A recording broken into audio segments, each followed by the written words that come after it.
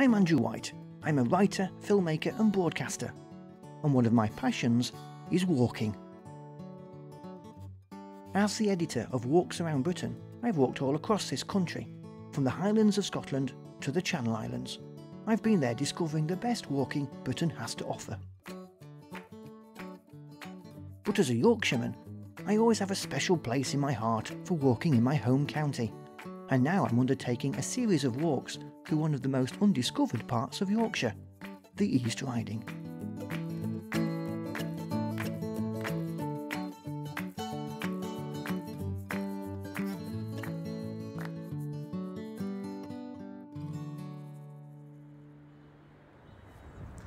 Hello, and you're very welcome to another edition of East Yorkshire Walks with me, Andrew White.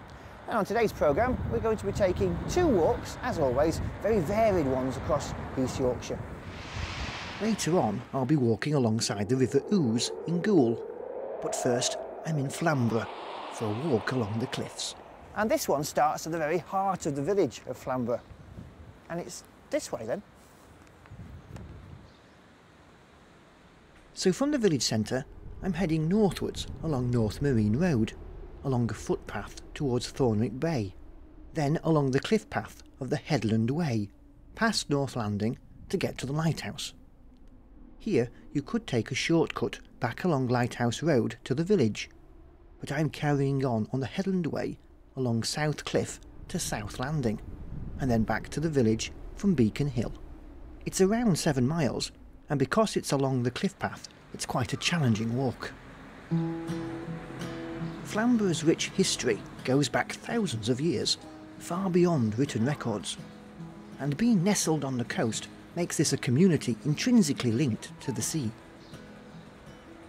There is evidence invaders crossed from mainland Europe over the centuries and settled here. To the west of the village, there's a 2.5 mile ravine which separates the village and the surrounding headland from the rest of England. Now half of it is natural, but the other half was man-made, probably dating back to 547 AD. And when the Vikings came across in the 8th century, they did more work on it, hence its name, Dane's Dyke.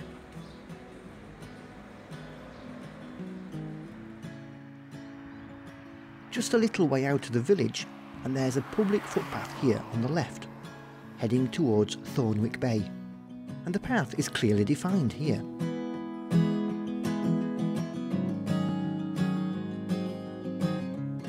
The origin of the name Flamborough has never been definitively pinned down, but one guess is that it comes from the Old Norse word for spear or arrow because of the shape of the headland, and also that it points out to sea.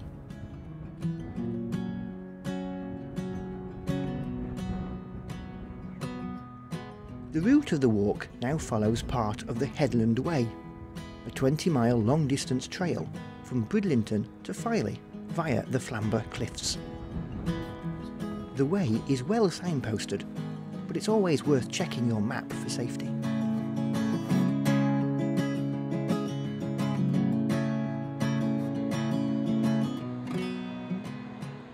The walk heads down towards the sea, before some steps head back up the cliff on the right.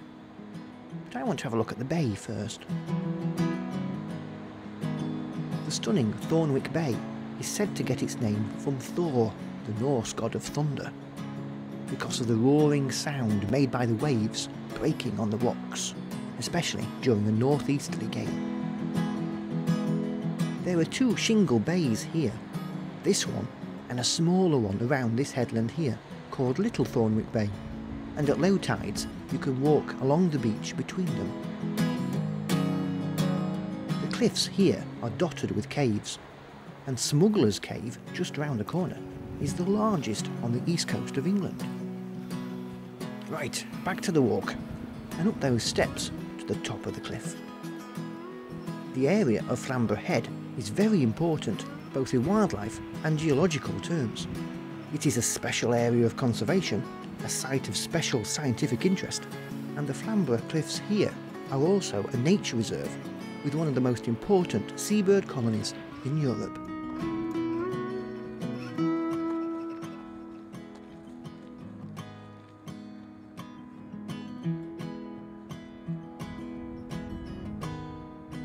During the summer, the cliffs along here are full with breeding seabirds, including fulmars, herring gulls, kittiwakes, guillemots, razorbills and puffins.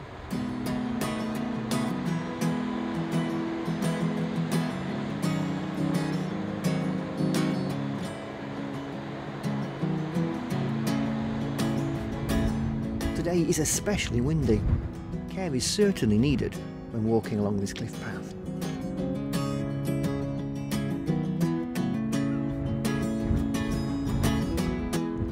This is a fantastic place for spotting some wildflowers, which also attract butterflies, including the small kipper and the ringlet.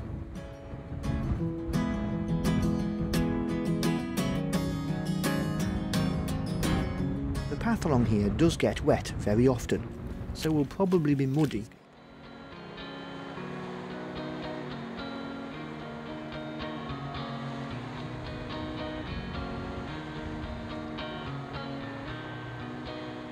The beach at North Landing is dog friendly too, so next time I'll bring my 4 dogs for a paddle. This part of the walk has some amazing bays and inlets, many with Viking influenced names. The Stottel from Stottel Bank is Icelandic for station, and Bink from Stottel Bink is a shelf of rocks, whilst Styx is from the Danish word for a column of rock.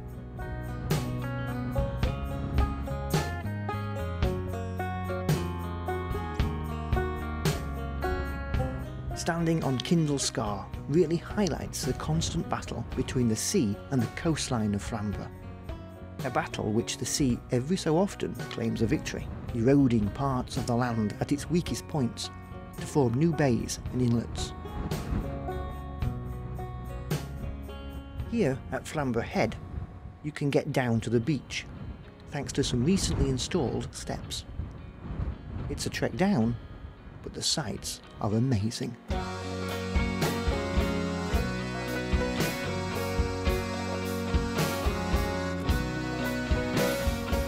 This is the wondrous Selwick's Bay. Flamborough Head is the UK's most northerly coastal chalk cliffs. Built from layers dating back to the Upper Jurassic through to the Cretaceous period.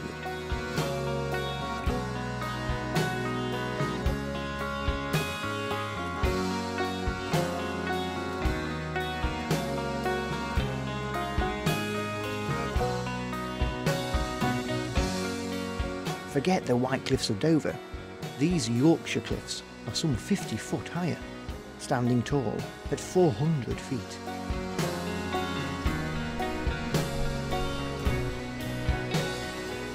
Here you really feel you are somewhere special. Welcome to the edge of Yorkshire.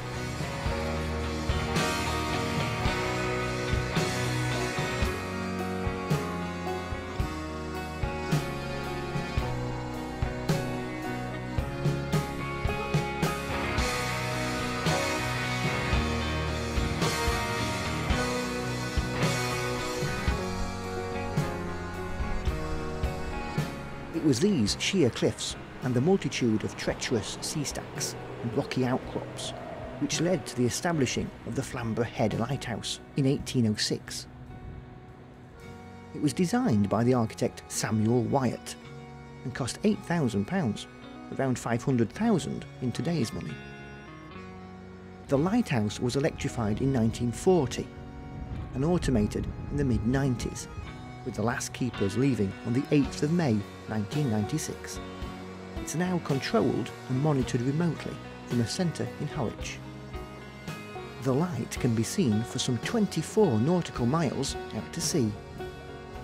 There's now a visitor centre at the lighthouse, and for a small fee you can have a very informative guided tour, including a trip to the top of the tower. It wasn't the first lighthouse here though. One was established way back in 1669, and you'll see the Grade 2 listed tower if you take the Lighthouse Road as a shortcut back to the village. No shortcut for me as I enter the area of the Outer Headland Local Nature Reserve, and past the fog signal station, which gives 2 blasts every 90 seconds, a call unique to Flamborough.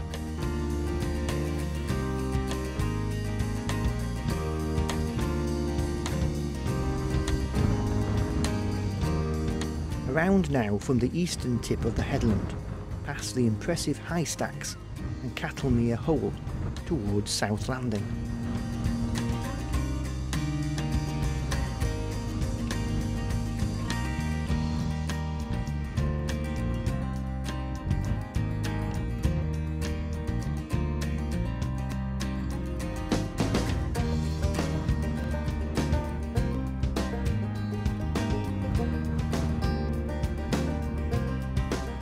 Walking along these cliff tops really puts you in perspective with the landscape.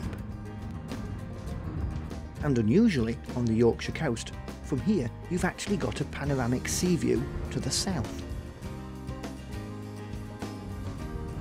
The bay here might be small, but it's quite impressive.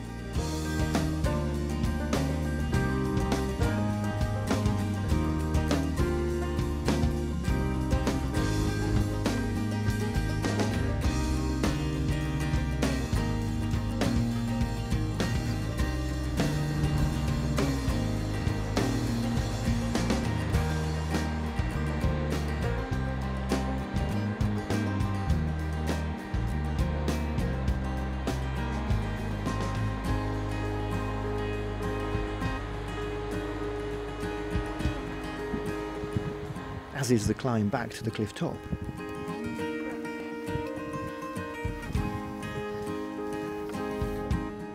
South Landing is home to an important colony of tree sparrows, whose numbers have declined across the country by a massive 95% over recent years.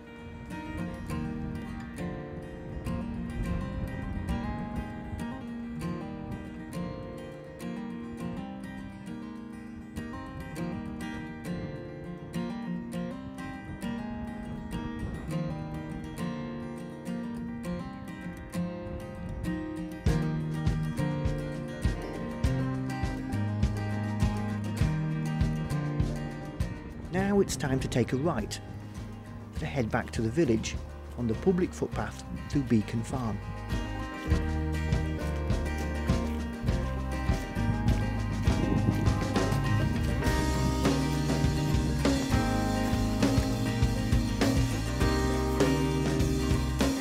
In the distance, you can see the Grade 2 star listed St Oswald's Church, the eldest part of which dates back to 1150. Just a bit further and you go past the remains of Flamborough Castle. And here we are back in the village centre at the end of the walk. Now, if you managed to complete any of it, even with the shortcuts, you've done very, very well. Because I did tell you it was very challenging. Well, after the break, we've got a completely different walk. It's along the flat riverbank of the River Ouse in Goole.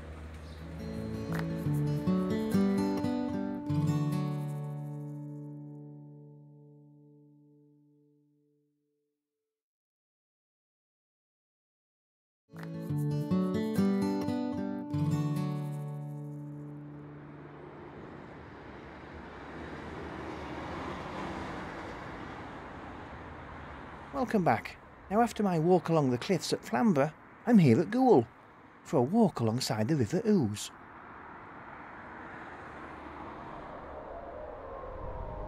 From the railway station, the walk heads straight for the banks of the River Ouse and follows it through Hook all the way to Airmin, where it heads back towards the station through Goole town centre.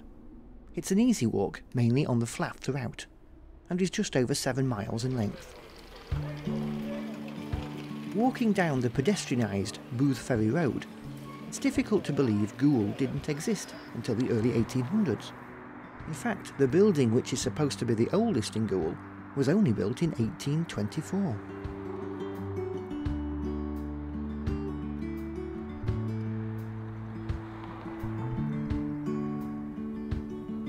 The story of Goole started back in 1626, when King Charles I hired the Dutch civil engineer Cornelius Vermuyden to divert the River Don northwards by 10 miles to make it flow into this, the River Ouse. rather than the River Aire, thereby draining the marshland of Hatfield Chase near Doncaster, where the king liked to go hunting. Fast forward to 1826, and the Air and Calder Navigation Company built a canal from Leeds to Goole, and that, together with the altered path of the River Don, allowed barges to bring coal from the West Riding's coalfield to the new port of Goole. Here, the coal would be transferred to seagoing vessels and exported to the continent. This was the start of Goole's boom years, when it rivalled Hull as a major port on the North Sea. There were even passenger ferry services to Europe and the world, and local steam packet services to Hull and York. Today, Goole only handles a small percentage of Hull's traffic, but is still very important as the UK's most inland port, some 50 miles away from the sea.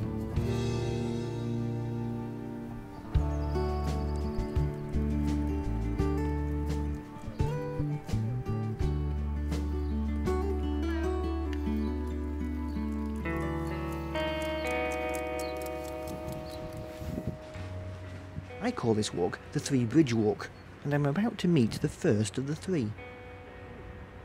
Because the town was originally built on the back of the canals, Goole was initially reluctant to have a railway in the area. But in 1863, the North Eastern Railway gained approval for their plans to build a railway from Hull to Doncaster via Goole.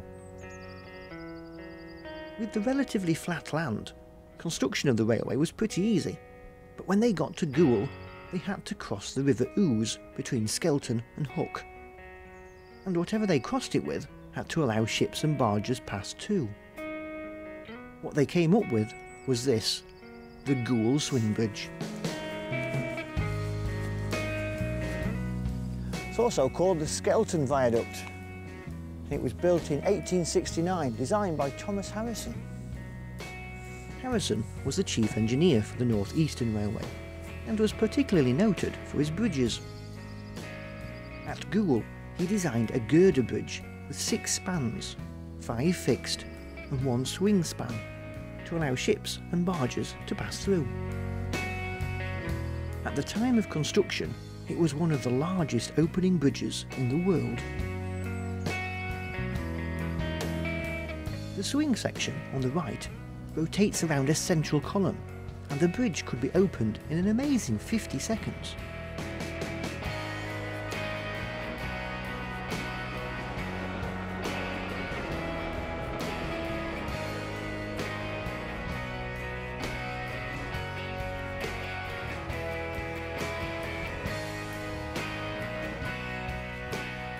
In 2009, the bridge was strengthened with 450 tonnes of new steel installed in the existing structure, which should see it continuing to allow passengers and freight to travel between Hull and Doncaster for many more years.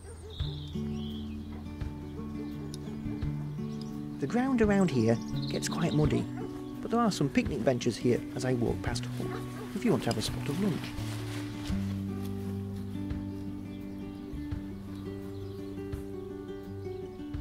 Once you've turned around the top tip of land at Hook, you'll see Howden Dyke Island, or Hook Island, here in the centre. It's a 19-acre site of special scientific interest and home to bird life, including herons. Now it's time for bridge number 2. The coming of the Transpennine M62 motorway in the early 70s meant the need for another bridge over the River Ouse, and this one was a bit of a monster. Ladies and gentlemen, I present the Ouse Bridge.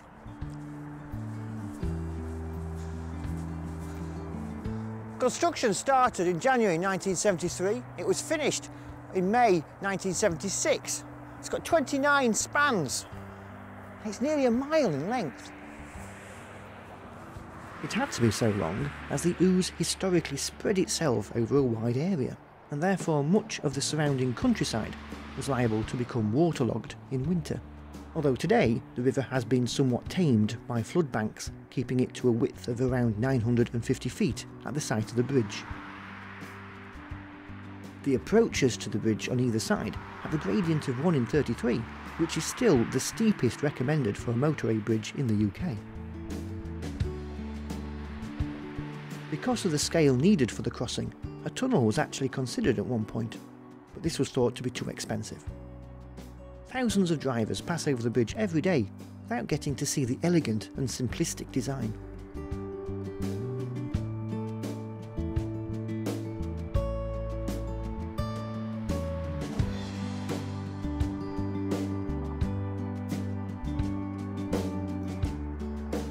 Once you've gone under the M62, it's not too far to the last of the 3 bridges.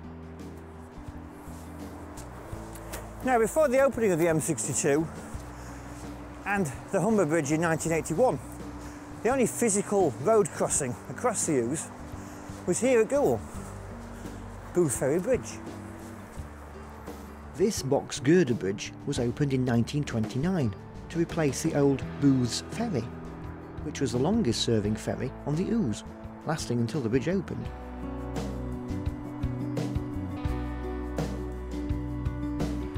It was built by the Cleveland Bridge and Engineering Company, who later was part of the group who built the Humber Bridge. It's a tad muddy around here. Remember, countryside code. Leave all gates as you found them.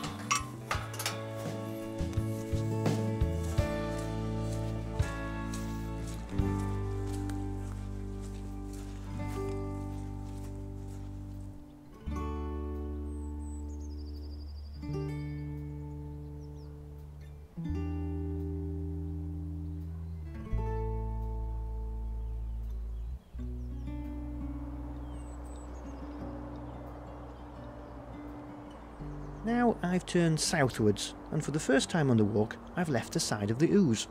On my right now is the River Aire, just beyond the second line of trees.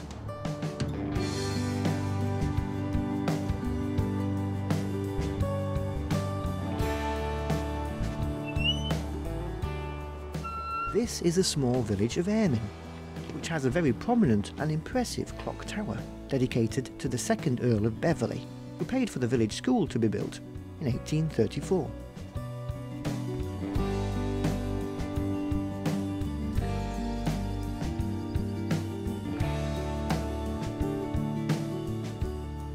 I'm on the homeward section now, and the walk heads over the M62 and along the A614 through the outer suburbs of Goole, before heading down Booth Ferry Road and back to the station. Well, there you go, 2 very different walks in East Yorkshire. I hope you've enjoyed them. Join me again for another 2 another time.